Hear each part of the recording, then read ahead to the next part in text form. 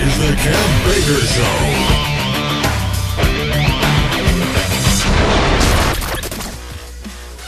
Welcome, ladies and gentlemen. I am Kev Baker, and this is tonight's Kev Baker Show right here on Truth Frequency Radio, www.tfrlive.com.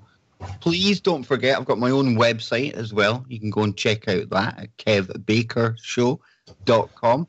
Sometimes add extensive notes to some of the shows that we do on here, because sometimes, even with 2 hours of radio, that just isn't enough to paint the full picture that we're trying to relay to you, the listener. So from time to time, I do add articles to the website. I'm going to be doing a lot more work on the website in the coming weeks, so keep an eye open for that. I'm looking into starting something over on Patreon as well. I've been really impressed how that's gone for my good friend Anthony Patch. I just have to figure what kind of exclusive content I can give away to you patrons. But that's for another show altogether. Now, unfortunately, I'm still here by myself tonight. And my good friend Johnny Whistles, he's still suffering from these health problems that have been literally plaguing him for months now. Now, as you know, I've had my own health problems. I haven't exactly had far to go and seek them in recent times. And I sometimes wonder if the content material that we cover on the show may have something to do with not only Johnny's health, but my own too.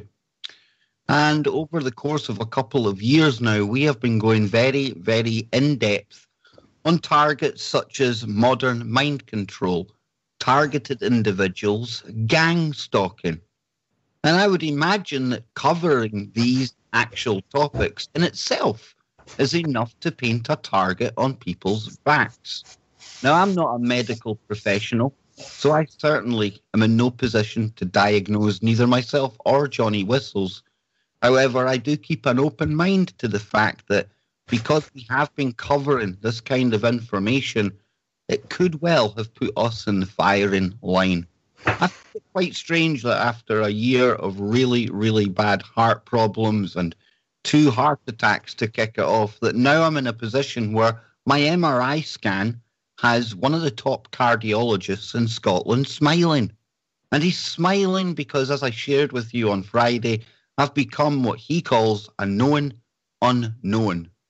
They know that something happened to my heart, but the cause of that will remain unknown.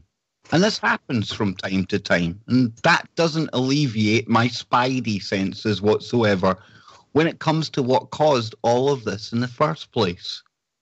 Now, while I've been uncovering some of the deeper and darker aspects of these topics and just what is going on in the world, I've been lucky enough and blessed enough to come across an individual, a great gentleman by the name of Dr. Eric Karlstrom.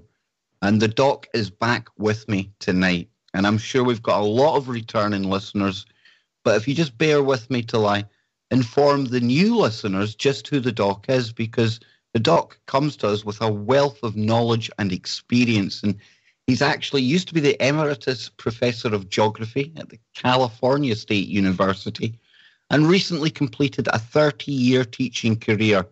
Now, he taught physical and environmental geography courses, as well as courses cross-listed with Geology Department and an honours course. Now, throughout his career, Dr. Karlstrom has continued his research programme in soils and geomorphology as a means of constructing quaternary paleoclimates. Now, he's also the author or co-author of many earth science publications, and he is one of the leading researchers, in my opinion, into everything, and I mean everything, to do with the world of gang stalking, targeted individuals, mind control, and everything else that goes along with that. And for some time now, we've looked at the tactics, the techniques of all of the above mentioned subjects. And for a change now, what we're going to do is we're actually going to look at the people behind this. Not the elites, not the governments, but the people on the ground. People like you and I who are roped into these gang stalking operations. And tonight is going to be a very, very important show indeed. So if you are on social media, please inform all of your contacts right now that we are going live with Dr. Eric Karlstrom. Doc, thank you so much for continuing to do these shows. And like I was saying in opening up there, I mean, I can't say definitively that either myself or Johnny Whistles have fallen victim to gang stalking or anything like that. However, with everything that I've learned from your research and the research of others that you've tirelessly put together for everyone to look at, I would be stupid not to keep my mind open to the fact that some of the things that I've gone through and Johnny is going through actively right now, I mean, these are classical signs of people that are being targeted. Yeah. Well, Kev, thanks for having this extended conversation with me about these incredibly important topics. And I sure feel bad and sorry about the health problems that you have suffered, as well as Johnny. Sounds like you're kind of on the uptick and he's on the downtick right at the moment. But yet, we maybe should at some point talk about your symptoms and what you're experiencing, because they both sound very classic. My websites, Kev, are gangstalkingmindcontrolcults.com, which I think has probably upwards of 500 posts now. And including about 60 some interviews that I've done, mostly on this topic. And with you over the last year, we've done one a month. So we've got at least 12, 13 or 14 already on this topic. So we're starting to kind of understand it. It's very confusing. I also have a website called 911NWO.com, which precedes the gang stalking mindcontrolcults.com website and is actually kind of formed the basis of gang stalking mind control cults. I think they're all very, very related. Same people, same program, same world conquest program, using this, atomic bomb equivalent or greater than atomic bomb potential of mind controlling human beings and cloning them and, causing genocide with these technologies, both individual and groups. I also have a website, naturalclimatechange.org, that actually fits more into my academic background. Why do we get these scientific lies? Well, it's all part of the same program. We can demonstrate that as well. The man-caused global warming fraud, of course, is meant to also throw us into one world government and one world religion. And then I also have a website, sanluisvalleywaterwatch.com. I live in southern Colorado, right next to one of the largest freshwater aquifers in North America. And having lived here for a while, I've noticed some very, very interesting politics, international, having to do with the United Nations, and it looks to me a lot like a resource grab. And that's the topic of some of my articles. And then finally, my music site is erickarlstrom.com. But yeah, I thought, again, you and I have talked about this, and Johnny, for over a year now. And I think because we have been able to, pull in information from many books and YouTubes and articles, our understanding of this topic has increased exponentially, which isn't to say we understand it completely, but we're starting to get a pretty good handle on it. And it is very serious. We do have a tiger by the tail. It's Dr. Ronnie Kilda, who her book, I think, is perhaps the book that I would recommend to others above all others, called Bright Light on Black Shadows. She wrote, she was murdered by this program after 30 years of being tortured. She was the chief medical officer of Finland, with many degrees, advanced degrees in medicine.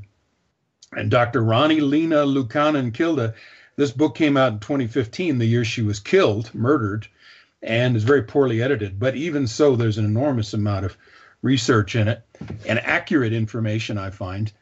And she makes the comment in there that this gang stalking mind control program is the #1 main policy of the United States. Now, think about that. Now we're talking, perhaps the greatest military intelligence organization in the history of the planet, and the wealthiest for sure. The executive arm, the military arm of the New World Order, and their main goal, according to Dr. Kilday, is mind control and manipulation of people's total control of the individual, total control technology. So we're starting to get into understanding how this total control technology might operate. We talked about Brian Tooth's hypothesis a couple shows a year ago, Kevin, and that was, mind-boggling.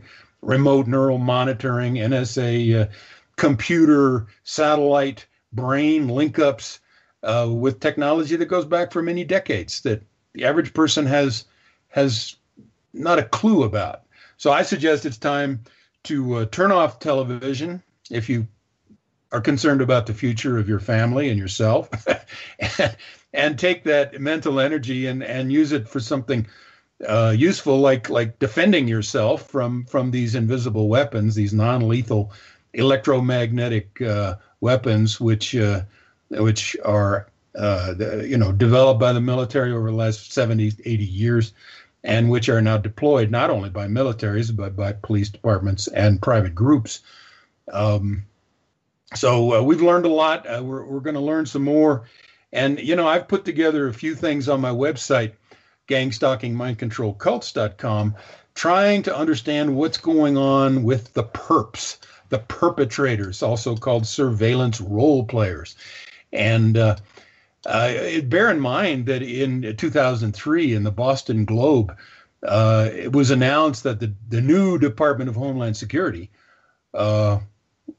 wants to recruit 100 million American citizens to be part of their citizen network of spies and rats and cockroaches.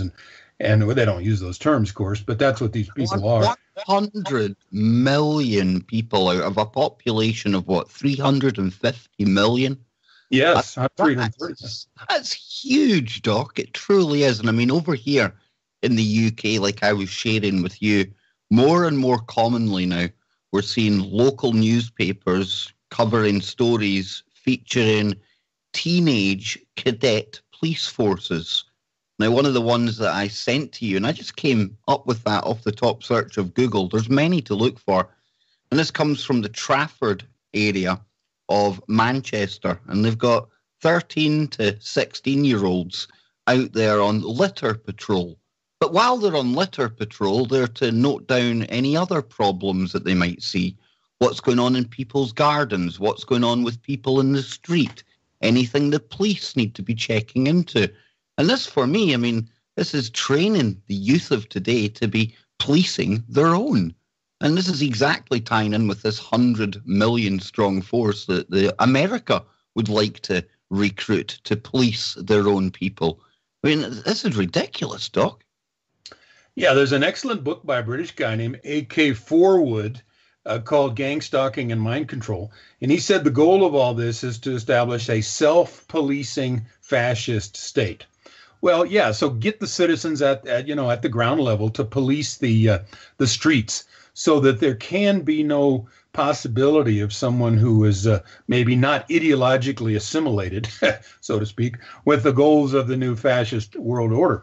The Department of Homeland Security, one of the people that was the architects of that was in the East German Stasi secret police, in which 1 out of 6 citizens of East Germany were recruited by this secret police to spy on their neighbors. So, what is the psychology of a person who is willing to rat out his neighbor and willing to use directed energy weapons against his neighbor? How do they co-opt these people? What enticements do they give them? What lies do they tell them to make them, I don't want to say satanic scum, but that does come to the top of my mind. I mean, this is where I can't quite wrap my head around this because, I mean, we should all be looking out for our neighbors, our friends, our relatives. And I love to try and put myself in other people's shoes, Doc. I really do. I find it hard to empathize or even sympathize or even appreciate why anybody in their right mind would choose to actively put somebody they don't know, or somebody even worse that they do know, under this kind of system that we've been talking about now for over a year. I just can't wrap my head around what brings people to that point of becoming a stalker. Yeah, well, this is. I hope we can talk about this, Kev. And I've got a number of posts. If you go to my gangstalkingmindcontrolcults.com website, I've got a number of subheadings. The one on the far left for your listeners is just gang stalking. And under that heading, if we go down, let's see here. Gang stalking. I've got gang stalking, TI statements, mind control cults, electronic weapons, war of terror, the controllers, corrected history, new world order, and audio visual. And then under gang stalking, my most recent post, gang stalking and mind control in the movies. They've done a lot of predictive programming on this to get the public ready. And someone took the time to list some of the best movies. We had talked about that a little bit. I've been working on my best acronyms for gang stalking and targeted individuals to describe what's really going on, or to try to. And then I've got a number of posts that kind of try to figure out what these perps are doing and why. One of them is an article that's on the internet called Confessions of a Gang Stalker, aka Life in the Syndicate. We can talk a little bit about that. Also, again, these are the top ones now under gang stalking on my gangstalkingmindcontrolcults.com website. The next one is Key Insights into Global Organized Stalking Mind Control System from Dr. Ronnie Kilda's book, Bright Light on Black Shadows. The next one is a testimony of a whistleblower named Brian Coffrin, who was an ex-security industry whistleblower. He worked with SIS, Securities Industries Systems. And then an article for some people in Australia. Gang stalking is community policing, aka communist policing, and it poses a threat to democracy and public safety. And then we can get into specifics. Go ahead. A lot of listeners down in Australia, so I'm really, really happy that you've actually covered that aspect of it, because, I still don't think people appreciate the global reach of this project. And, you don't have to be living in the US or over here in the UK to be affected by any of these programs. And it truly is global in its reach. And there's one article there that you mentioned near the start, Doc, The Confessions of a Gang Stalker. I mean, I think that's really where we need to start off tonight and look at that, because this is exactly what I'm talking about. I mean, what is it like to be in one of these syndicates? Right. So, I think we discussed in some of our previous shows, like one on precursors to gang stalking, that in 1959, a guy with the Council on Foreign Relations named Huntington, Samuel P. Huntington, wrote an article for Foreign Affairs about the need in the United States for a combining of the military with civilian forces. And the CIA, where do they get their cues? Well, they get their cues. They're the executors of ideas that are passed down to them from the Council on Foreign Relations, 80% Jews, by the way. And the Council on Foreign Relations is the American arm of the Royal Institute of International Affairs, roundtable groups out of England or Britain. And so, we can trace these ideas and practices to a non-elected elite who kind of mold the direction of society and push it and force it to make these changes. So civil military operations then became what does the military do? The military does what the intelligence agencies want them to do. It's all one, the Department of Defense and the CIA and the NSA, et cetera, et cetera. They're all, hand in hand. And so this became then a huge push in the military in the 70s and 80s and 90s and today to combine civil or civilian and military operations. That now includes, of course, police departments. And many of our police chiefs are going over to Israel to learn how to, treat the American citizens like Palestinians. And, of course, under NORTHCOM, which was established right after the fraudulent 9/11 terrorist attacks, which are made in America,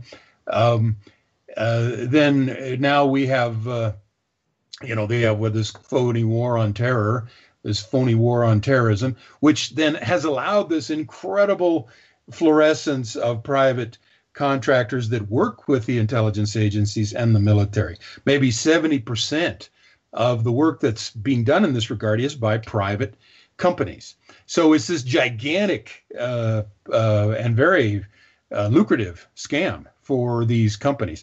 Like, for instance, InfraGard is one of the FBI's spinoff corporations or private security firms, and it's run by ex-FBI guys. Right on down the line, DynCorp, CIA, SAIC, CIA.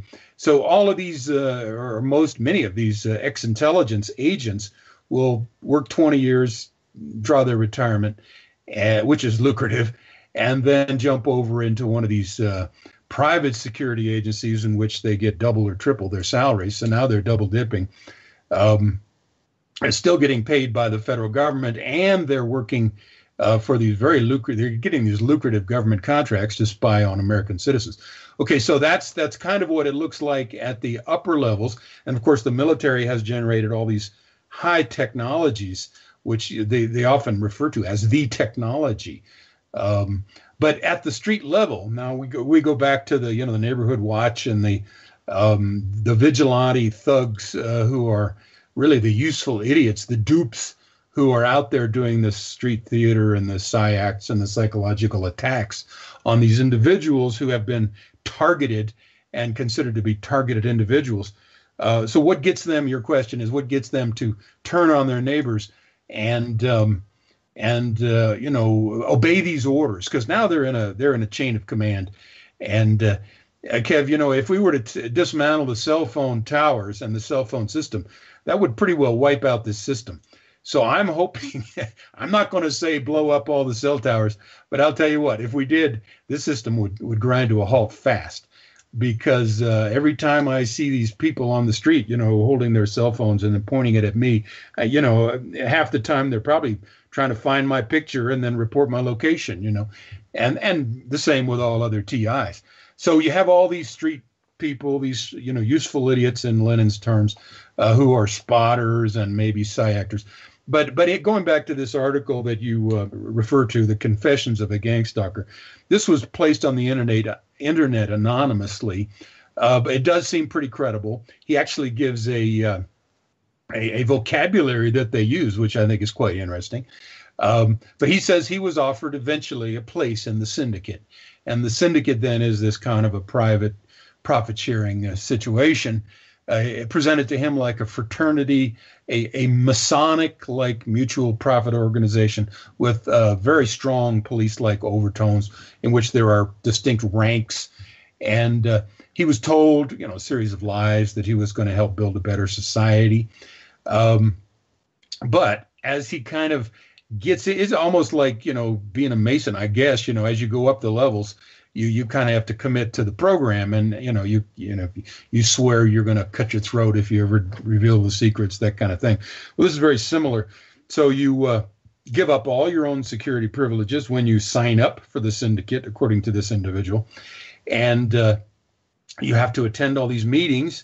He says, of mind-numbing pledges and chants. Oh, that sounds a little satanic. Just like Masons. The premise is that if you sign, by the way, Masons are a Gentile front for Judaism, which of course is based now mostly on the Babylonian or the Jewish Kabbalah, which is a system of Babylonian black magic, and the Babylonian Talmud. So, Masonry and I call it Judeo-Masonic Satanism, the system that is running the world. And I would say that is the system that is certainly running the syndicate. But let me get back to this particular guy. He's a low-level guy. He's a manager. He worked his way up to manager from the street-level perps. But then he found a ceiling. He couldn't get promoted any higher, and he's a little mad, and so now he's going to divulge these secrets. So he's given up his personal liberties for the group. And this is why I'm glad we're doing this show. Just in case some of our listeners are thinking about joining up, please listen carefully. You get promoted if you play along, But you're never allowed to leave. We're almost on the break, and I don't want you to be interrupted by that, but I want people to pay close attention to this. Because if you're in America, there's a 1 in 3 chance that you could be enrolled into this program. Viewer. This is the Ken Baker Show.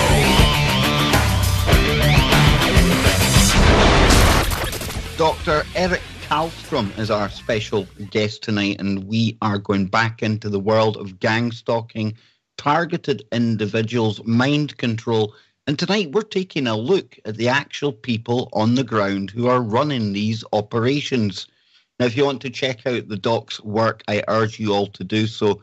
And one of the best sites out there, it's like a repository for everything and anything you need to know about all the stuff we're talking about here tonight and in the shows we've done previously. Please go to gangstalkingmindcontrolcults.com. That's gangstalkingmindcontrolcults.com. Now, the doc mentioned in the first segment of the show there that the DHS over in America, they would love to have 1 million strong force of people to police the American citizens. No, this is 100 million, Kev. 100 million, that's right, 100 million. So by that math, that's roughly 1 in every 3 people is going to be an active part of the programs that we cover on this show. 1 in 3 people. And that's why tonight, Doc, I think it's a really good idea from us to really concentrate on the people, the perps, as you call them, that are involved in all of the street theatre and everything else that goes on in and around these programs. And we were just starting to touch on an article called The Confessions of a Gang Stalker, a.k.a. Life in the Syndicate. Now, as tonight's show progresses, ladies and gentlemen, we're not just going to present you with the problem, because the doc has been working on his own strategies, the kind of things that we can do against all of this. But Doc, let's get back into the confessions of the gang stalker if we can. And I didn't want you to be cut off by the break there. So we've got a full segment now. I'm obviously going to interrupt and interact with you throughout, but I'm going to hand it over to you now. And, you know, you were talking about from this article how it's almost a Masonic-like structure. And, you know, when you think of the Masons and the secrecy involved there and everything else that goes with it, you know, I think that's a really apt description for the kind of programs we're talking about here. Yeah, this whole system, which is gigantic, is kind of an open secret. You know, we're all, so many people in society would know about it, but, you know, it's officially, it doesn't exist, you see. And so we have an enormous encroachment of deception. I sometimes say that when you're in the program, you're in the world of lies, spies, and setups. It's just like, it's also called counterintelligence stalking. Just like if you were in a world of spies and you were, you know, spy versus spy, to use the old Mad Magazine cartoon, or, you know, the Cold War type spying. Those technologies and techniques are being used against civilians in this program. But yeah, let's go back to our syndicate. The guy who was exposing something about what the syndicate is like. He's saying that, okay, if you're going to be a member, you have to sign a special contract. And this permits the syndicate to destroy your credibility, which of course they do to TIs, if you don't play along. And if you have children, you have to send them to education in syndicate-owned schools. That gives you an idea how much reach they have. If you have a wife, you have to report on her and allow her to be spied upon, and be prepared to target her if they decide to turn her into a TI. Can you imagine? The official compensation policy is if there is a divorce, you will get to keep the kids if she lodges a divorce. However, she'll get to keep most of the money. So, in other words, they think of all these things and it's in the contract, and I can't imagine anybody. But see, they also must have enticements, financial enticements. I see my own stalkers riding around in new Harley Davidsons here in Crestone, Colorado. And, you know, I don't have no idea how they would get the means, you know, to buy a new Harley Davidson for $50,000. So they have money to spend on this. This is, intimately related with the illegal drug trade, according to Dr. Ronnie Kilda, and there's just no lack of funds for this program. So let's go look at the levels of the ranks. The lowest rank would be the pawns, or the, quote, concerned citizens. And so a lot of the street theater, the psyacts, the psyattacks, would be done to people that don't even know that they're enrolled as part of the syndicate. They think they're a grassroots movement and don't know that there are other people also harassing the target. They talk about the difference between religious actors and punk actors. And we can maybe get into their terminology a little bit. But then the next level up would be the Scripting, Observation, and Execution Bureau, or the theater. He says, we do the work that the majority of the people with any knowledge of gang stalking will be familiar with, which is pestering and scripting minor incidents for the TIs. In other words, harassing them and, tailgating them and cutting them off and gaslighting them, breaking into their homes, etc. The theater is actually divided, he says, into two sub-branches: scripting orchestration officers, or playwrights as they call themselves, and field officers, or thespians as we call ourselves. They're the ones that are doing the street theater. He says our group has the most variety in our recruits. Our popular sources are the police, the fire department, the zoo, and technicians of any kind. But we recruit from all places. Most members are neighborhood watch types. Not official neighborhood watch, but, quote, concerned people. And then the next level up, the Bureau of Authority, a.k.a. the money bags. A very organized system of lawyers, judges, medical officers, psychiatrists, mental health practitioners, etc., doctors. Whenever you're committing a crime for the good of the syndicate, you must always report your location. Then they send Cousin Nancy, this is an affectionate term for the police, in the employment of the syndicate, that they send to arrest you instead of non-syndicate cops, so you can go straight through the appropriate channels without anything suspicious being seen, to tail you and arrest you at the moment somebody calls 911. Then there's the Bureau of Technology. There's two kinds. The Bureau of Technology in the field is the group in charge of electrical equipment. They work alongside the thespians, and they gaffer the targets by giving them unusual fatigue, headaches, and medical problems. They can also destroy equipment, computers, screw up televisions, the works. I think they are particularly sadistic, he says. They manufacture pills that can cause deformities in the womb, as well as miscarriage, and give them to women in their food. They can fake AIDS, so the test will show up positive the first time, but subsequent tests show that it was a false positive. In the case of XXX so-and-so, his intent is to create real health problems and ensure, I'll skip that. One field tech I knew had a penchant for giving people syphilis. They also conduct extensive testing on the target without the target's knowledge. Of course, a lot of targets talk about being non-consensual experimentees, and indeed they are. I think that's a really good term for it, actually, non-consensual experimentees, because none of us at any point would ever consent to any of this. But this it's like some giant science experiment that is from the realms of the Hammer House of Horrors, Doc. Absolutely. And of course, if you go back and research, say, the history of MK Ultra, which is the CIA's covert mind control experiments and programs carried out in the 50s, 60s, and 70s onward, you see enormous collaboration with the top universities and medical establishments in America, with the top psychologists and psychiatrists and cognitive researchers, et cetera. I think that has continued. So these people tend to look at human beings as animals, as lab rats. And gee, wouldn't it be fun if we were to do this experiment and see what happens? I actually have on my website, Kev, a little 6-minute YouTube, I think from 2006, in which one, young, eager lieutenant in the military is doing a little seminar presentation, trying to get funding for a particular project that he's cooked up, in which they do aerial spraying over the residents of Baghdad. Of course, we're at war with Iraq at that time, so they are considered to be, just dog do, I guess. And spray these viruses into the atmosphere and then this will then carry the viruses would allow the brain to reconfigure so that it would change the DNA and eradicate the quote unquote God gene. So these people are playing God. They're playing with our minds. They don't necessarily have to, do this on declared enemies. They can now do it with people who are, say, watch listed, put on the terrorism watch list in America. These people are considered enemy combatants.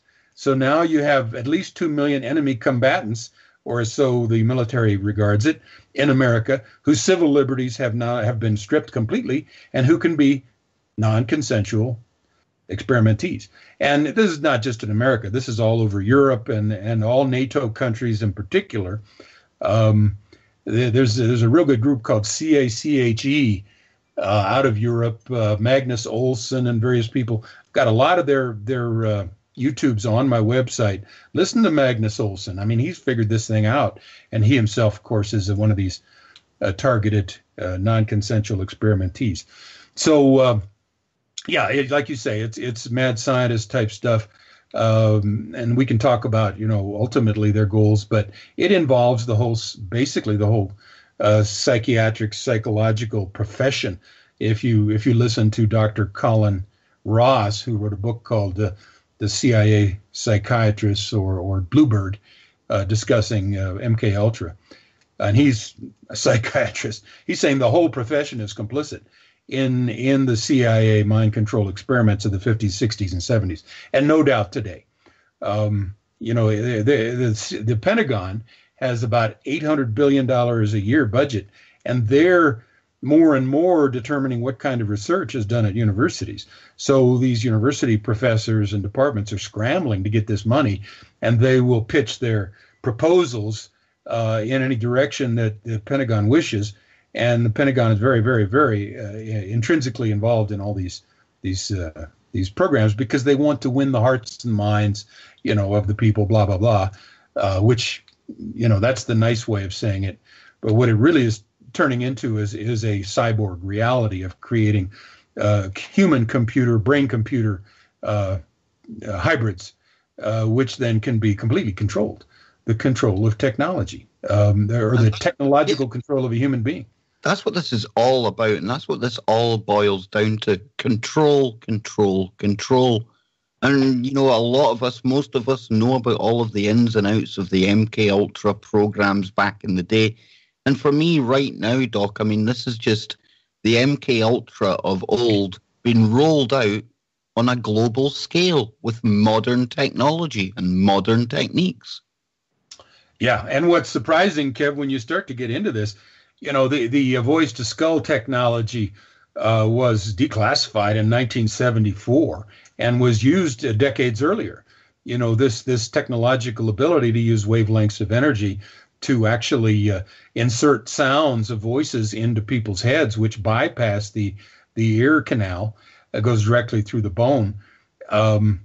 This is old technology, which has just become more and more refined as we develop these tremendous capabilities of increasing our supercomputer capacities and our satellite coverage of the world and the cell tower coverage. It's the world then is kind of on lockdown with as I understand it, with all these different weaponized wavelengths of electromagnetic energy in the hands of these people, the military, the intelligence agencies. Well, there's two kinds of the Bureau of Technology. There's the field, BOTF, and then there's the Bureau of Technology Communications, BOT(C), which monitors the target's phone calls, emails, and absolutely everything else. They tend to recruit from the National Archives, Census Taker's Office, Records Office, credit card companies, Medicare insurance. They are the logistics branch, and most of the syndicate's work is done from within legitimate areas. So they're all infiltrated into legitimate businesses, which should give us a lot of pause. The next level up is the Bureau of Alliances or Trading Partners, which handles their allies. He makes some comments in here which are a little bit hard to understand. So since I don't understand them, I'll go on to the next one. He says, finally, the Supreme Council controls the entire operation. I have no idea who they are, except they have a fancy name. Instead of being a bureau, they do not recruit their own men. Most of them seem to be wealthy individuals with inheritances that manage to maintain their fortunes from investments. Sounds like the Illuminati families to me. And of course, this is what A.K. Forwood says in his book, Gang Stalking and Mind Control, that this goes directly to the top Illuminati families. And now we have a conduit through which they control, through all these different levels, the streets. And the street perps have no idea that they're being controlled by these top,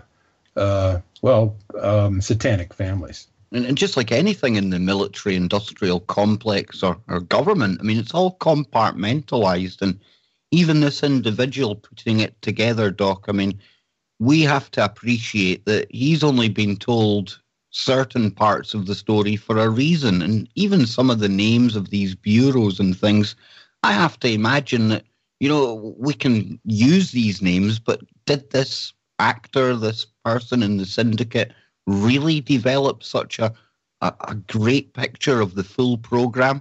I think it would be hard for anyone involved in it to really get a full grasp on what's going on here. But he certainly seems to have been involved in the inner workings of something very, very shady, don't they? Yeah, and I think a little bit of it's kind of a soft proof. He offers a glossary of terms, and these terms that they use kind of as their own jargon. According to them, they call a TI or a target, they call it that person a contract.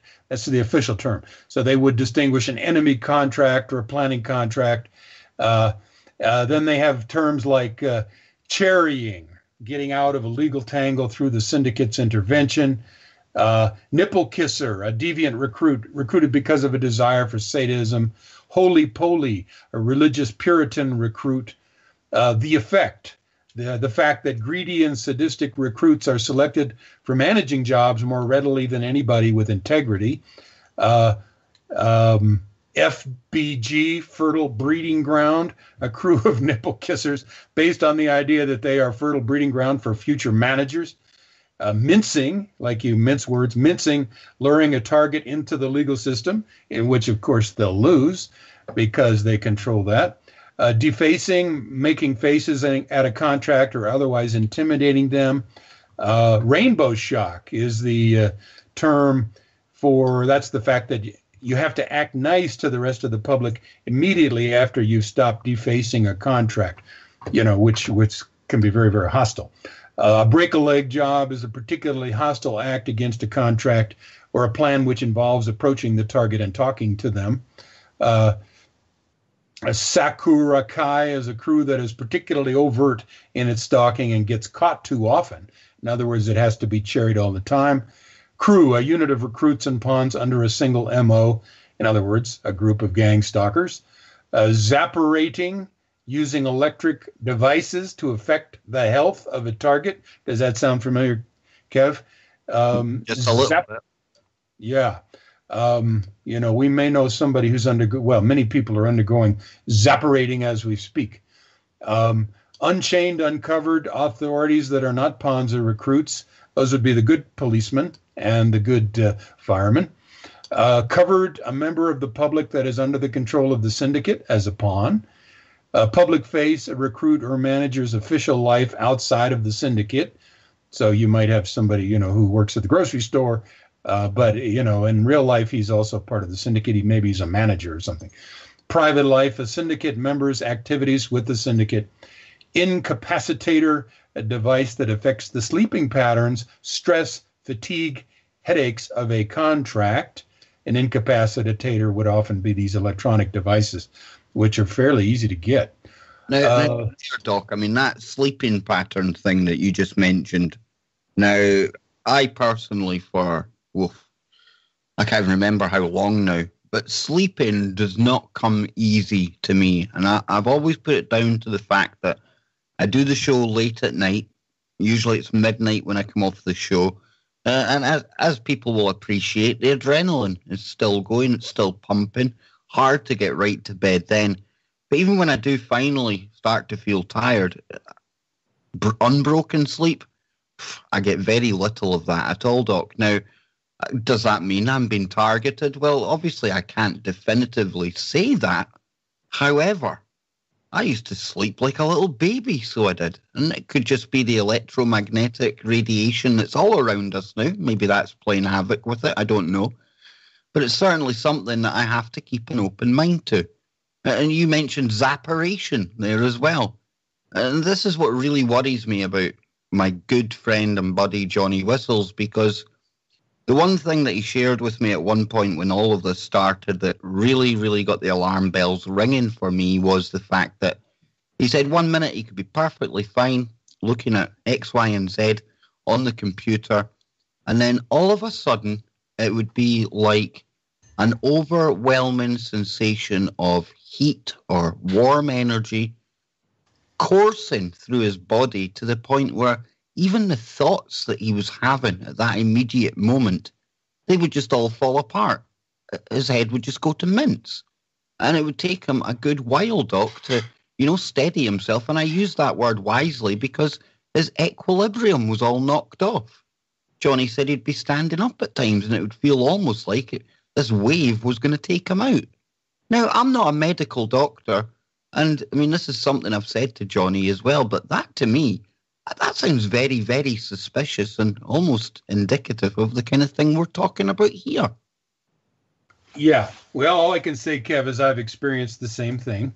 Sometimes when I've done these interviews, I've experienced that. And it's actually documented on some podcasts where my face turns redder and redder and redder as we go through a 2-hour interview. Start out fine, and then by the end of it, I'm just, I've got these heat waves going through my body, which doesn't happen normally. And I've been knocked off my feet in my own home. And so, yeah, these are the incapacitator devices, apparently, that can be used against targeted individuals in their own homes, especially. And now we're talking about quote unquote non-lethal weapons that the military has been developing, through since the 80s, and they're now very sophisticated. They've weaponized virtually every portion of the electromagnetic spectrum, every frequency, so they can target particular organs. They can change your mood. They have enormous capabilities to silently, secretly attack people with these weapons. In fact, this is the revolution in military affairs that the military itself has written about. Traditional war is obsolete. Now they're going to do using these non-lethal weapons and targeting individuals and small groups, terrorists, quote unquote. But of course, the real terrorists are them, as we can prove in 1,000 different ways, and as I prove on my websites. So yeah, they're going after regular citizens, and I'm very sorry to hear that Johnny is experiencing this torture and harassment. Again, if you get online, you'll see many people with similar problems, complaints. And even looking at the chat room, Lechty Lass, somebody I've met personally at a conference here in Glasgow, she's talking about this warm wave. A lot of people are very familiar with what we're talking about here tonight, Doc, and that in itself is very telling. It shows the level that these operations are going to and just how many people may be affected, because, again, I can't say definitively either myself or Johnny have fallen victim to this. I've got no hard evidence of that. But at the same time, I'm not going to be stupid. I'm not going to bury my head in the sand and think, well, it's okay. It's just a vitamin deficiency, which in my opinion doesn't account for all of Johnny's symptoms. I'm keeping a very open mind to the level of attacks that people are under, not just myself, Johnny and you, Doc, but everyone out there right now to a certain degree. Well, yeah, and this very, very sobering, serious discussion. I'm not trying to exaggerate, or we're not trying to exaggerate. We're trying to tell it like it is.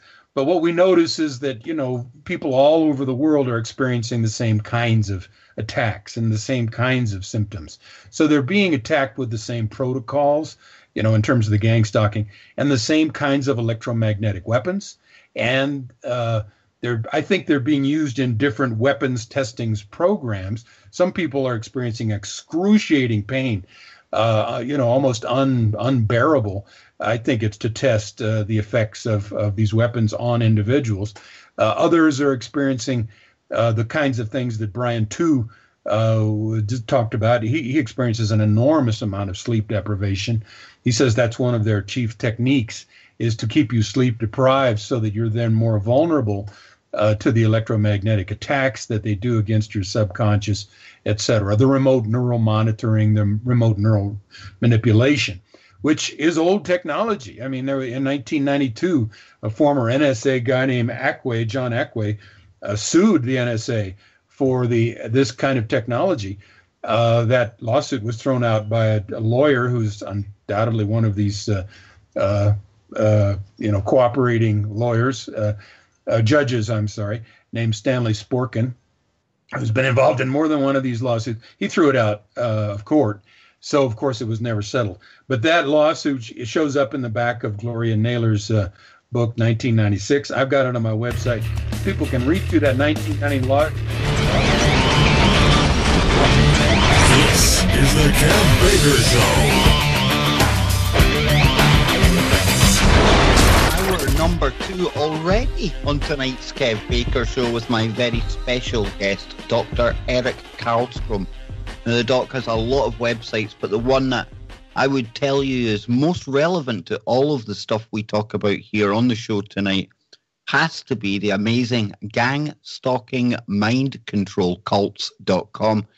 That's mindcontrolcults.com. Now then, just to pick this up where we left off before the break, and I was mentioning the fact that although I certainly cannot definitively say that myself or Johnny Whistles have fallen victim to any of the programs that we cover on here, I do have to think back to when we were doing previous shows with the doc, and one in particular that was very, very emotionally charged indeed. And it became emotionally charged because during the show it became apparent to myself and Johnny Whistles that, gang stalking, targeted individuals, it most certainly isn't something confined to the US. In fact, it came a whole lot closer to home because Johnny was talking with people in the chat room, and it turned out that somebody in his local area, in his neighborhood, maybe 5 minutes from where he lives himself, was in fact a victim of these programs. Some of the stories that were being shared, they brought a tear to both myself and Johnny's eye. Now, Johnny, being the guy that he is, he's the kind of personal touch of KBS, and we all fell in love with Johnny because of the fact he's so nice, so relatable, and just down to earth. And what Johnny done was, rightly or wrongly, and I am not attributing or apportioning any blame to the people involved in this whatsoever, but Johnny, being the nice guy he is, he decided to go for a nice cup of coffee with the people involved.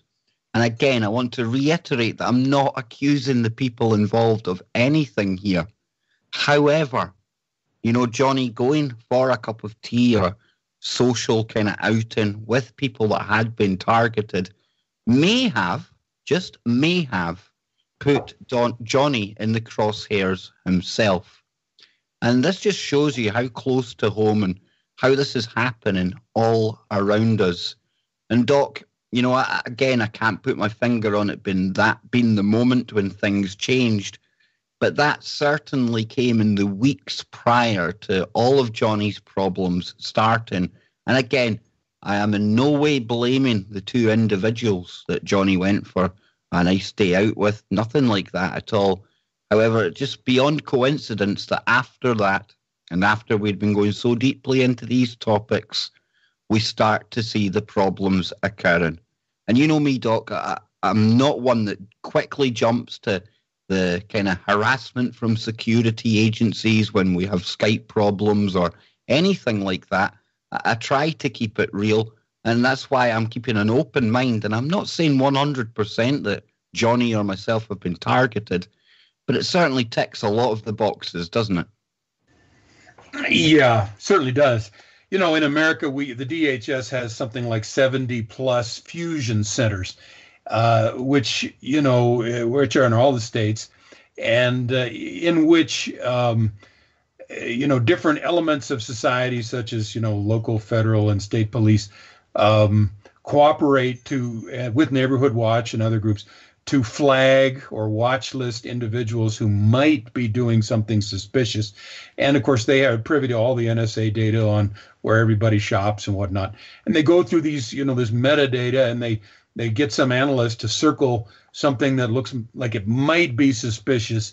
And if you get 2 or 3 of those red checklists, apparently, then you are flagged or watch listed. And now your constitutional rights no longer apply. You can be put under active surveillance, which means that they can use these directed energy weapons against you. And you've been stripped of your civil liberties. So this is the system we live in now. And it's not just DHS fusion centers. There's also something, I don't know how many FBI Joint Terrorism Task Force offices, probably about that many, 70 or so. And so this is the funnel then through which regular individuals can be flagged or watch listed and put into these programs. Now, where Johnny sat down and had tea with somebody, I think you can assume that there is surveillance going on. And it could be that somebody flagged that event and somebody else flagged, the fact that he's on their show or whatever. And whatever it was, he was then put into the program. So it's very sad, but this does seem to be the way it happens. To Johnny and the other TIs, including myself, there are some strategies. Let's talk about that as soon as I get through this vocabulary list here. But let me go through and finish some of these glossary of terms of our whistleblower, a former gang stalker. He says voodoo is their term for acting hostile to targets, such as pointing and staring. Yellow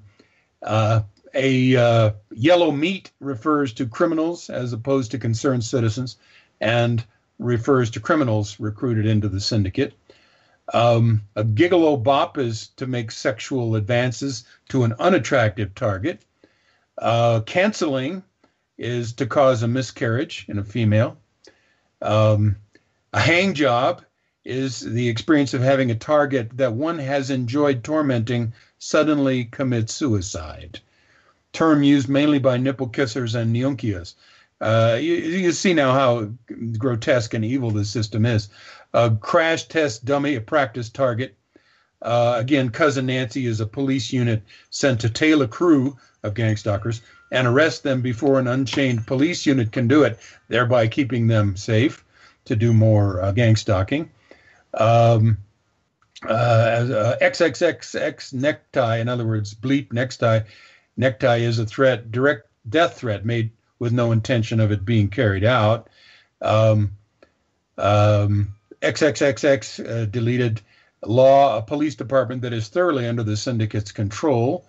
General Lee-ing is randomly chasing after a target and threatening to rape them before immediately running away. Oh, and there's a swell bunch of people here. So anyway, Deja Vu is doing the same skit over and over and over again. So, what we have is a criminal operation with the sanction of the syndicate and elements of our own FBI, military, law enforcement, judges, certainly this psychological and medical profession, the syndicate. And this, this has all been very confusing to me, who carried out 9/11? Well, we did our show on 9/11. We had big problems. I was, I think, being heavily targeted during the show that we did last year on September 11th. I have maybe 1/6 or 1/10 of my normal strength and energy level. My voice sounded like, a pussycat. I had no energy, Honestly, and my brain was slightly fuzzy. But I would say you were maybe at 30% of the individual that I'm used to working with that night. That was shocking to me that night. The difference between the show prior to that show, and then the show after it, it was quite obvious that something had occurred on that 9/11 special. Yeah, I was being targeted electronically, Kev. I have no doubt about that. But the conclusion that I came to, which evidently some people did not want us to discuss with our full capacity, is that 9/11 was carried out both by the interagency involving all aspects of our military intelligence and state agencies, but also by quote unquote the Jews. So so there's just enormous evidence that both are involved. And Doc, a big event like 9/11, I mean, we would still see some of these street actors and the thespians, as he named them in there, working, right? And we can look at some of the dodgier kind of news interviews that were conducted in the aftermath of 9/11, where it did appear that the people were almost scripted in what they were saying. They were telling people what they seen, and that in itself been repeated time and time again, the same language from apparently random witnesses in the street, the same language. It was almost as if they were telling us what we seen, even though we didn't see it. Well, that's very much true. I mean, it's like, okay, who controls Hollywood? You have this make-believe world. There's a book called An Empire of Their Own. It's about the Jewish control of Hollywood. Well, now the military hires these crisis actors for their operations, like Jade Helm 2015 and Unconventional Warfare Exercise UX 2016. They actually pay people to be crisis actors, like the surveillance role players, another name for perps, are paid to do these jobs. The military will pay civilians to play these roles in their exercises. So again, we're seeing this kind of common thread as the society, kind of breaks down and becomes crazier and crazier. You have all these actors in society doing these secret roles, and they're being paid well, evidently, to do this, to disrupt.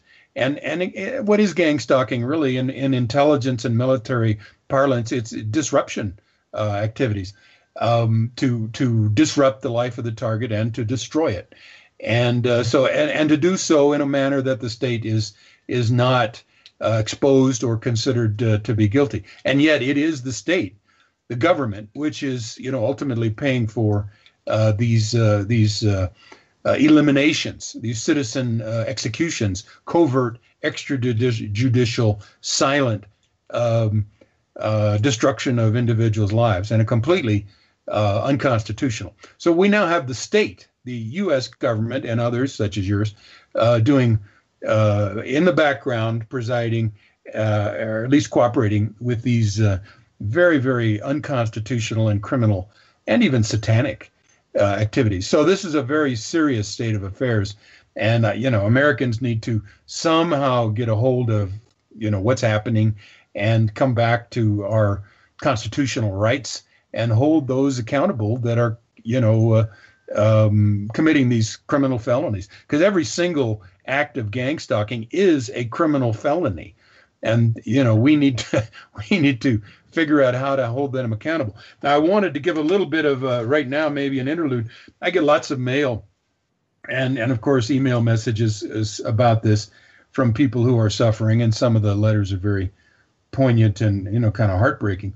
But this is a positive one. This is somebody sent me a newsletter that they publish. It's called the Westfield Gang Stalker, Volume 1, Number 2, December 2017. And this individual says right at the top, keeping you informed of counterintelligence stalking and disruption operations in our community. Why? Someone has got to, and WGS has the fortitude. Okay, here's an individual with some courage and some smarts. They're going to the streets. They're making a newsletter. I don't know how it's distributed, but the goal is to educate your fellow neighbors. And the first 3 or 4 pages is a brief introduction to what gang stalking is. And then after that, and I don't think I'll read it because we've talked about most of these things, and what he says is correct. Then he does a recent gang stalking related activity in Westfield, Massachusetts. And then he has a poem for humanity. And the whole thing's about 8 pages. He has little quotes here like, "Cursed is he who strikes his neighbor in secret," Deuteronomy 27:24. And then he has an affirmation here: "Love thy neighbor, especially gang-stalking, cruel, cowardly community dupes, for they are lost." And I think that's really the theme of our show here today, Kev, and that these perps on the street are very lost. And he has another one: "Love thy stalker, especially fire, medical, rescue, and police, first harassers, for they are lost." These people are, they tend to be very easily duped. And if somebody flashes a badge and says, "Okay, we have suspicion that your neighbor might be a pedophile or cheated on his taxes or whatever, we'd like to help you get you to help us with the surveillance. And would you mind if we had put some of this equipment in your house so that, we can, apply our radio frequencies to your neighbor's house and trace their every move and or zap them when we want." And a lot of people wouldn't have the brains and the fortitude to say, "Well, what you're talking about is completely unconstitutional. I'm not going to do that." They must get at least 20, 30, 50% response of, "Yes, sir, I'll do whatever I can to help." So we have people who not very smart. And I would imagine, Doc, that these people that they do target to be the perps, I mean, with things like social media and everything else as well, I mean, sometimes we don't kind of emphasize the fact that this is a very, very intellectually put together system that we're dealing with here. And these people at the very top of it, they're far from stupid. And I would imagine even the people that they're picking out to be part of their syndicate, they must fall under a certain profile type where they know that there's a likelihood that these people will say yes. Yeah. Well, I have a YouTube that I put on my gang stalking mindcontrolcults.com. It's actually by a Mossad guy, and he tells you how Mossad works. And he says, these Mossad agents believe they are God. No, they don't believe it. They know they're God. And he said, here's how it works. We've got 5 Mossad agents, say, in London. And we've got a list. Each one of them has a list of all the Jews in London. And they go through the list and call this doctor, this lawyer, and says, "Okay, will you cooperate with this or that operation?" And he says 70% of the people say no. But those 70% never turn them in. And the other 30% say, "Yes, I'll cooperate for the benefit of Israel, or whatever." And so that's how they operate. Well, I'm not saying that there is a direct one-in-one correlation between gang stalking and the Mossad, but there is a very close connection, which Gloria Naylor... Yeah, and I just look at the internet and the fact that, I mean, even on our shows, the attacks that the trolls levy at us, I mean, not all trolls are paid disinformation operatives. So here you have people who are willingly, for no money at all and for no other reason other than they can, sitting at home waiting for information to be posted so that they can then spout their venom. Now, these people, I mean, if they were to be approached by handlers or people in the syndicate, can't be too hard to convince them to actually do this on a bigger level and get paid for it, because this is the mindset of some of the people around us anyway, Doc. Yeah, and it's very, very disconcerting. I think most of us who grew up in a decent home, we have a sense that, most of the world's people are good people, and then you have maybe 4% psychopaths. But it's the 4% psychopaths apparently are very, very tricky and able to co-opt others to do things that are psychopathic. And then you have the question, these useful idiots in Lenin's terms, so these street perps, thinking perhaps that they're helping a good cause. Maybe they think they're a good Samaritan, by targeting this potential terrorist threat, as perhaps the FBI or the local police described, your neighbor. So maybe they're a little bit weak in the mind, or maybe they just want to go along to get along, but they're co-opted. And really, that's really the topic of our program tonight. But again, if we look at Dr. Ronnie Kilda's book, again, with 30 years of being targeted, she gets the big picture. And we need to understand the big picture. Here's what she says. The elite have plans to get rid of 2/3 of the world's population with electromagnetic warfare, chemical warfare, think of chemtrails, and psychological warfare. Okay, in gang stalking, we have electronic warfare, psychological warfare, and chemical warfare. So gang stalking is, really the sharp end of the stick here, or one of the sharp ends. She says, mind control, MK is listed as a, quote, non-lethal weapon by the military. In 2002, the United Nations Institute for Disarmament Research, UNIDIR, in Geneva, Switzerland, designated mind control as a weapon of mass destruction, along with nuclear bombs. This technology links the brains of people. Now, I'm going to say this slowly because it's so important and it's so foreign a concept. This technology links the brains of people via implanted microchips, well, they don't even need those anymore, to satellites controlled by ground-based supercomputers. So we think we understand the world we live in. We do not understand the electromagnetic spectrum. We don't understand how all these wavelengths and frequencies of invisible electromagnetic energy have been weaponized and are being manipulated by the groups that want total control. This is, total control technology. And Dr. Ronnie Kilda, as a doctor, understood what was going on decades ago, and then wrote about it. And of course, then her targeting was more severe. She says all the U.S. military branches are involved in the development of, quote, the technology, in cooperation with civil institutions like the Department of Health, in what is known as, quote, the Neural Network Association.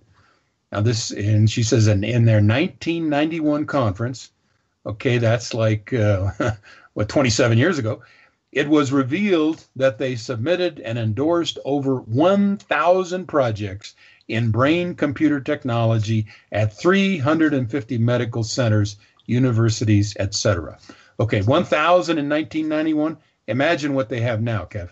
They probably have tens of thousands or more of these projects that involve brain-computer technology, experiments on non-consensual experimentees. This is being done at universities. It's being done at medical centers and hospitals.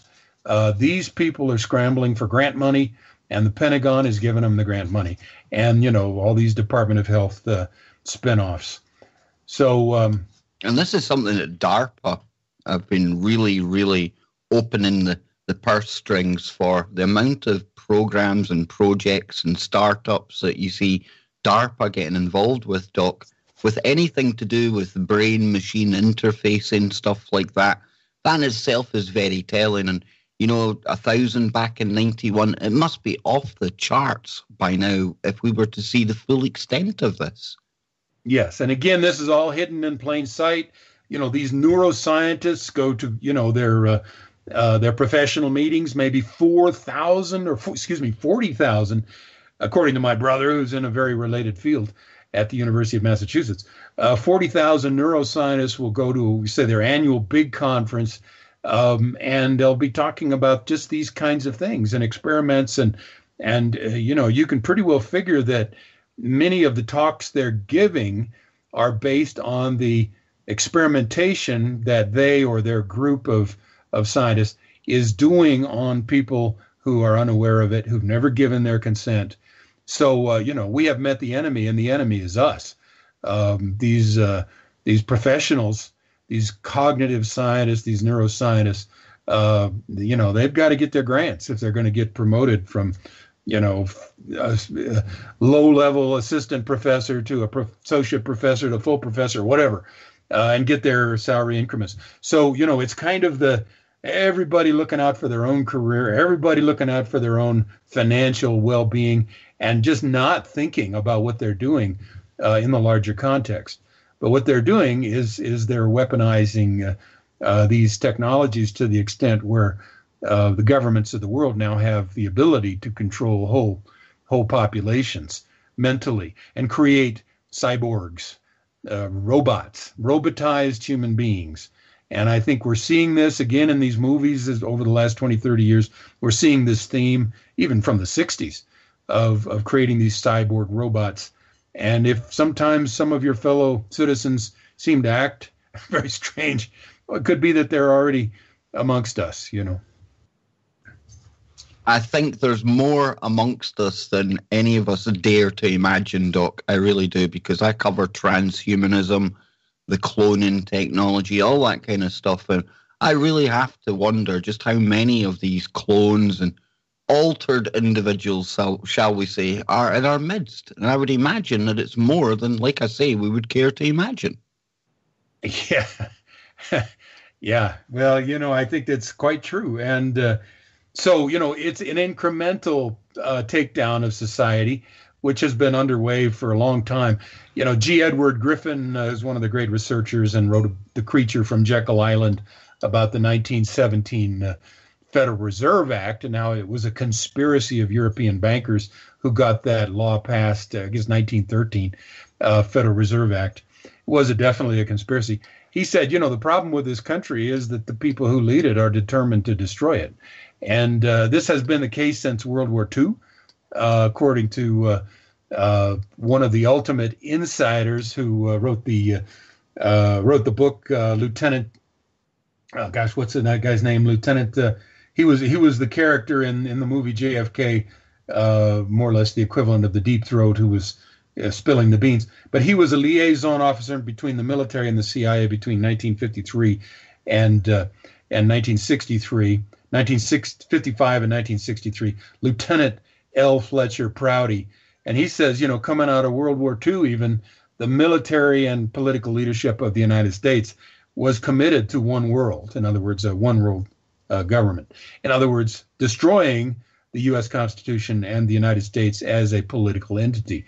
And of course, this gang stalking program you know, creates two classes of citizens. You're either predators or you're prey. And perfect divide and conquer, perfect way to destroy the country through corruption, through criminality.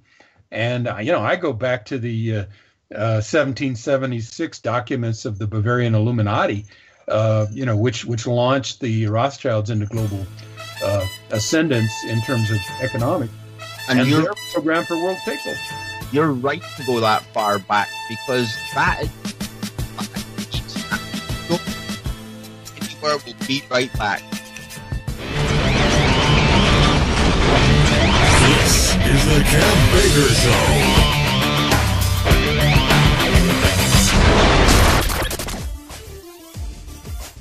Welcome back, ladies and gentlemen. The unfortunate thing is we've only got one segment left tonight with Dr. Eric Karlstrom, and we have been going in depth into the world of gang stalking, and this time we've been looking at the perps, the people on the ground. We've been pulling from the information of alleged whistleblowers who are actually working within these programs. We've also been referring back to Ronnie Kilda's book as well. I'm just looking for the name of that. They're from Bright Light on Black Shadows, and that is really one of the biggest and best sources out there for anything to do with these topics. And I'm really, really proud of Truth Frequency Radio for allowing myself and Doc to put these shows on, because, you know, not every network out there will cover this stuff, and it's for obvious reasons. You talk about this stuff, you're basically painting a crosshairs on your back. And we've got thousands of people tuned in right now listening to this. And by the math that we were going over earlier on, that is 100 million people potentially in the US as part of this surveillance squad, policing all of their fellow citizens. We're talking about 1/3 of the people of that population potentially being involved in these programs. So that means out of every 1,000 listeners listening to this show tonight, 333 of you will potentially at some point be asked to play a part in these programs. Just think about that. You know, there's maybe 100 people in the chat room right now. That means 33 chatters in there, statistically, may be asked at some point, or may be made at some point, to take part in these operations. That's the extent and the level of the programs that we are talking about. Look around you, folks. A third of the people will be asked. Now, I'm not saying a third of the people tuned in tonight are actively participating in these programs, but bear in mind that this affects us all. And if you're not targeted on any level, then I would imagine at some point, somehow, some way, somebody is going to try and co-opt you into this kind of thing. And tonight we're trying to put the emphasis on don't be a perp. You look at the internet right now and there's so many unpaid trolls out there, and they just do it because they get a kick out of it. For some reason, they just love to harass other people. I'm not saying that actually applies to anyone listening to this, but we've all seen the trolls. We've all seen the keyboard warriors. And I get that some of them are already enrolled into these operations. This is their actual job, going out and trying to cause arguments, divide and conquer again. But just think how easily it would be to rope in some of these people who are just doing this for the hell of it. That is why it's so important that we continue to cover all of these topics, and very humbled and very blessed to be working with something like Dr. Eric Karlstrom. And, you know, no matter how hard things get in the future for me personally, I certainly won't be shying away from this topic. In fact, if anything more was to happen to me, it would have an adverse effect on the controllers, the handlers, the syndicate out there, because it only took me a week, maybe 10 days the last time to get off my hospital bed, come back on air. Not only that, but double down on my airtime, 1 hour to 2. And it persuaded me and convinced me that I have to keep going. And Doc, that's why I'm so glad that you too are going to keep going, keep shining the bright light on black shadows to steal from Ronnie Kilda herself. And I want to thank you publicly on air for all the work that you're doing, Doc, all this research tirelessly and putting it out there to no advantage, no financial gain on your part, nothing like that, just to try and help people around you.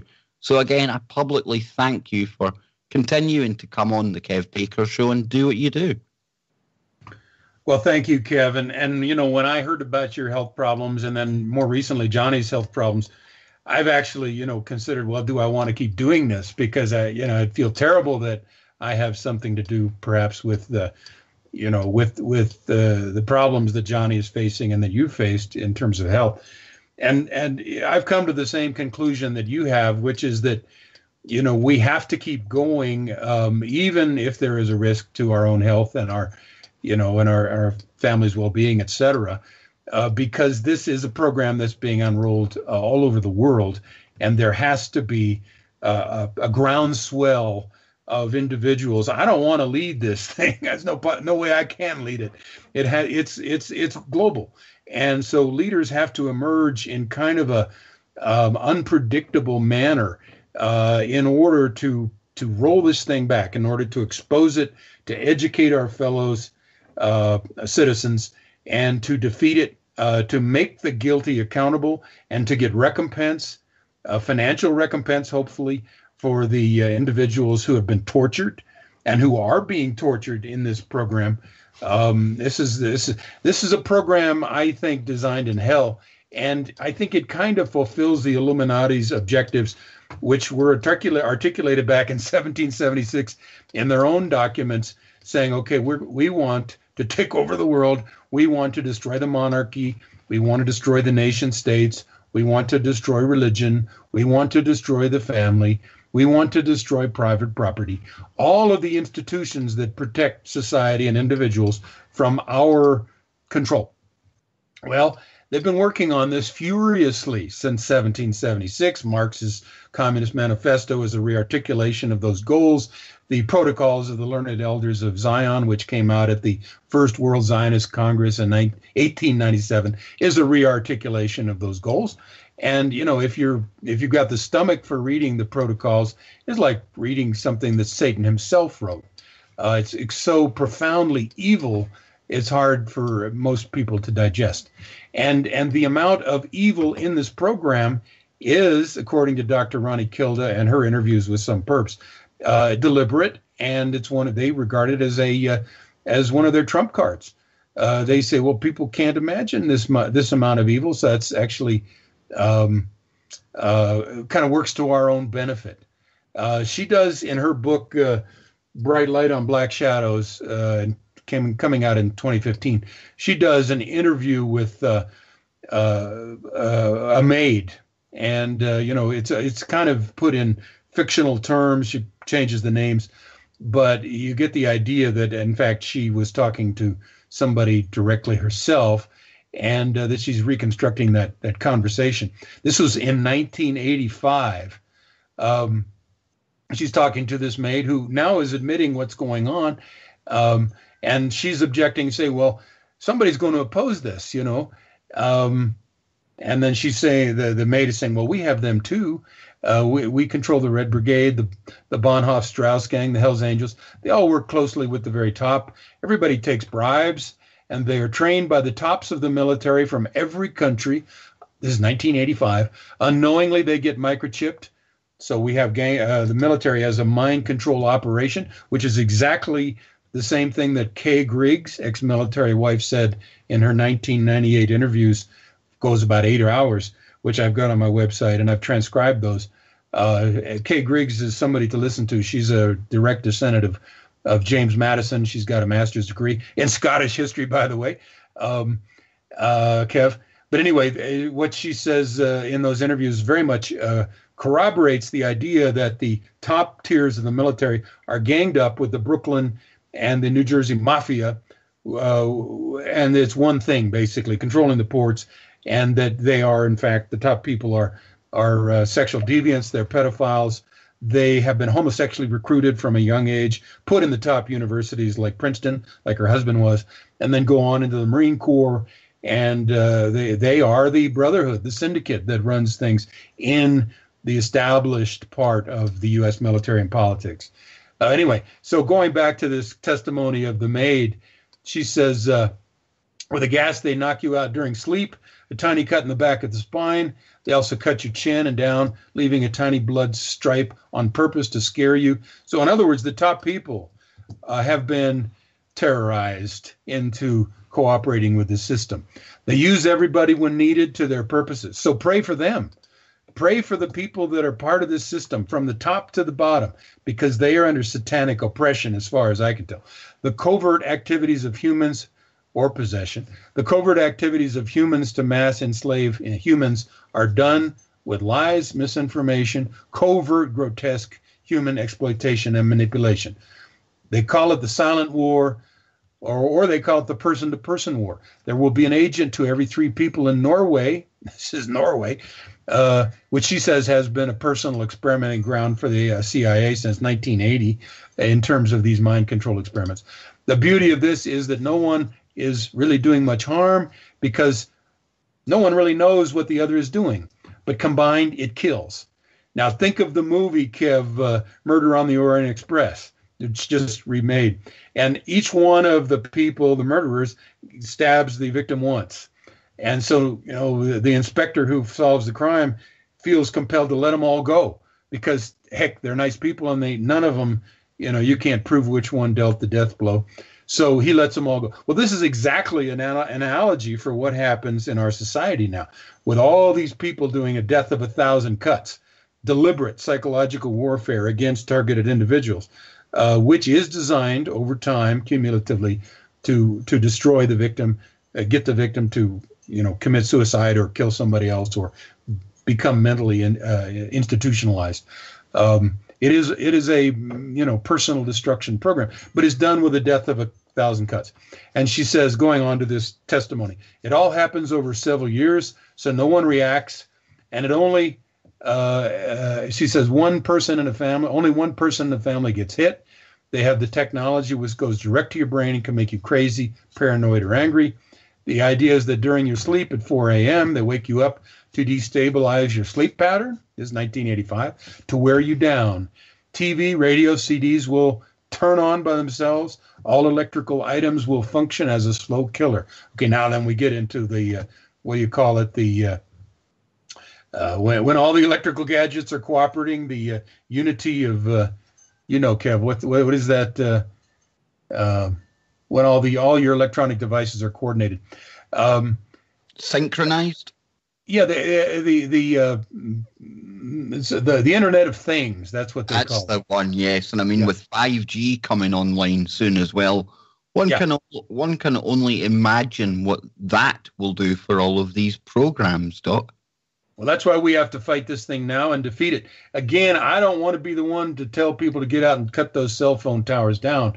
But I think if there's one thing that could be done that would stop this thing, short of an electromagnetic pulse, which would take out all of the electromagnetic signals and probably save the Earth from this dastardly fate, it would be to just disable the cell towers. And somehow disable the satellites, of course, and the supercomputers, which undoubtedly are in these deep underground bases, military bases. Then she says the implants on the walls and roofs, they implant your walls and roofs with magnets and make a sign on your roof or house to be hit when the real blitz starts, and you will hear a sound in every room all night following you from room to room. Now, this is the maid speaking to the lady of the house. This is how they drive you nuts, you see. A psychiatrist will say you suffer from schizophrenia, paranoia, and combined with a worm filament in your system, which will work like a Sputnik, triggered by a computer program. When it rests, it lies in the elbow or hand or wrists, giving constant pain. This knuckle will be somewhat paralyzed for periods of time. The worm will eat up energy centers in your back spine, starting from the bottom up. And then she says in parentheses, at this point I was paralyzed from listening to all this evil. She continued, Satanism, you see, is our strongest card because no one will take it seriously. The whole idea is to be as evil as possible because it is unthinkable to normal people. No one can digest it. And then Eve says, the lady of the household says, who started all this? Oh, you don't understand. It is practiced on the highest levels of government. We have meetings in the desert, on the largest ranches in the U.S., and everybody thinks up the most evil thing one can do to another person. The CIA is directly involved, actually very heavily. We can also make ourselves transparent, but not everyone, only certain chosen for specific tasks. We have seances and do mass concentrations on a victim, curses. Hell's Angels, Nazism, and Satanism is propagated from the same source. And my note here is, Judeo-Masonic Satanism, the Kabbalah. Anyway, so you and I have done programs on the satanic aspects of gang stalking, and here we hear those aspects being articulated and affirmed. So, and with this coming from the very upper echelons of the elites, and we talked about even the formation of the Illuminati, and all of these elite families, they seem to have one thing in common. It doesn't matter what period of time you look at. The elites have always been worshippers of Satan. And that's why I would find it almost suspicious if we weren't to see a satanic aspect to the gang stalking, the targeted individuals, because this is coming from them at the very top. And as I've learned over the years, not just doing shows with yourself, but so many other people, whistleblowers from some of these higher up families as well, there is nothing that happens without this dark spiritual aspect to it. And to your ordinary man or woman on the street, that's where it becomes so clever, because it is hard for people to grasp. It does seem ridiculous, all of the kind of stuff that we go into at times, if people aren't ready to accept that there is a very, very satanic undertone to everything that's going on right now. Yeah, and the key, I think, in all of this, which is demonstrated time and time and time again, it's demonstrated in the many, many excellent interviews by the British lady Kathy Morgan, who's a victim of satanic ritual abuse, MK Ultra, mind control. This is what the Illuminati do to their own kids in order to control them and fragment their personalities and create essentially robots who can be programmed and triggered to do anything from, Manchurian candidate assassinations to being sex programmed, like, say, Marilyn Monroe, or being a spy or a courier. This is based on, again, the Jewish Kabbalah, the programming, the system of alters, subalters in the human mind, which is done by the rape of the child and other traumatic experiences that are done ritually between the ages of 0 and 6. And this goes way back to the Egyptian Book of the Dead. But certainly the Illuminati have done this to their own kids over the years. And then they think they're producing, kind of artificial geniuses because, they can program them then to become, really good at this and that and the other. And they take smart people from the beginning. But if you're a smart little kid of 3 and you're being tortured in this manner, either by, pedophilia or by some kind of a satanic ritual, you can't just if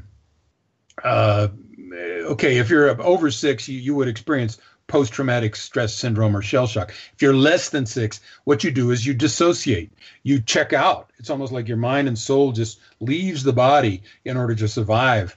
And at that point, the trainers, these Kabbalistic trainers, know how to split off and alter personality, which they can then name and train up to do this, that, and the other. And then they put it in a system of subalters, which is a kind of a psychological system that goes inside the mind of the young person. And this is a very deliberate program. And this is exposed.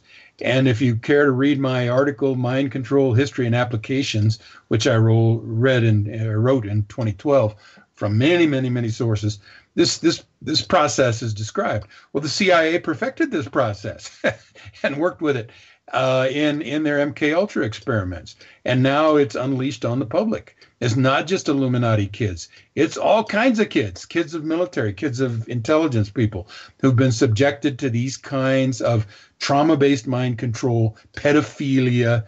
So at the top level, pedophilia is critical.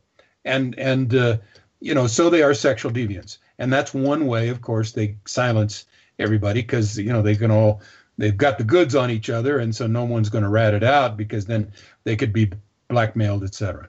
So yeah, there's a Satanism, but it's also this ugly pedophilia and traumatic abuse, which is used to control and alter people's minds to create these Manchurian Candidate type people. Now this can all be done electronically. You don't have to have the pedophilia. This can be done with electromagnetic frequencies and wavelengths. Exactly, and I just hope that the people out there listening to this tonight, I hope you can take something not only from this show, but all of the other shows that we have done as well, because it's this information right here that we are going to be able to use to wake others up around us, because that's what we need to do. We need to create that groundswell of people who just say, no, enough of this. And we really do need to start tackling this problem head on. We really do. And Doc, we've got only about 5 minutes left, and I'm sure me and you could probably do a show that runs for 10 hours and still not run out of material. But you've been thinking about a couple of strategies yourself, and I know we've only got a few minutes left, but I would love for you to leave the listeners with something positive, something that they can do themselves or they can try themselves to combat all of this.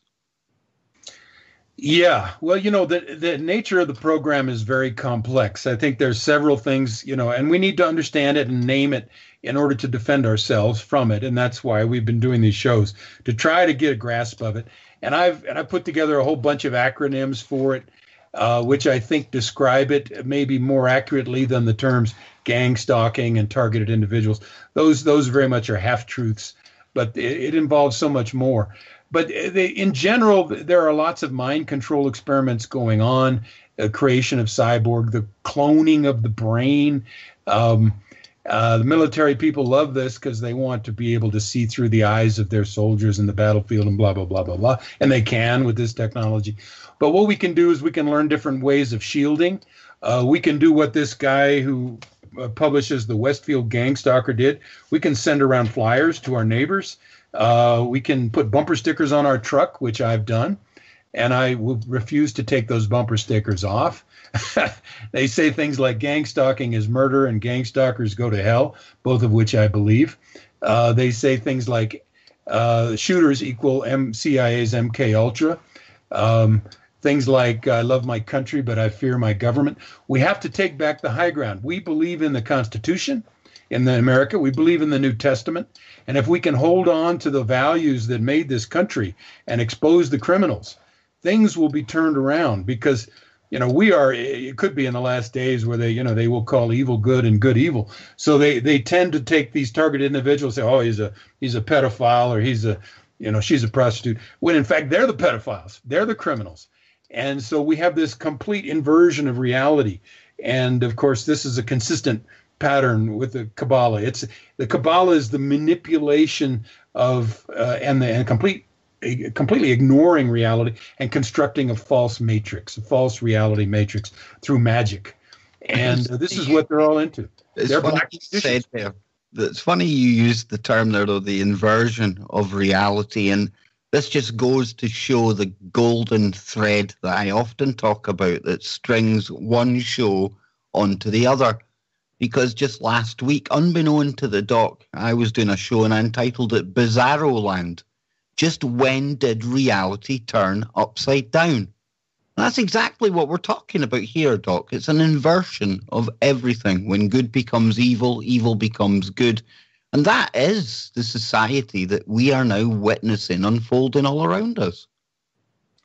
Yeah, and these people seem to know, the adage that whom the gods would destroy, they first drive insane. And they're driving our nations insane through their ownership of the media and through their use of weaponized psychology. I think you could make the case that the TIs are the ones who haven't gone crazy, and they're doing their very best to make us crazy and put us in this artificial hell. And I think our best bet is to find the positive, to be in nature, to love God, to realize that God's reality is much, much greater than this black magic reality, which is trying to engulf us. I'm lucky enough to live in a beautiful place in Crestone, Colorado. I've got the mountains right behind my home.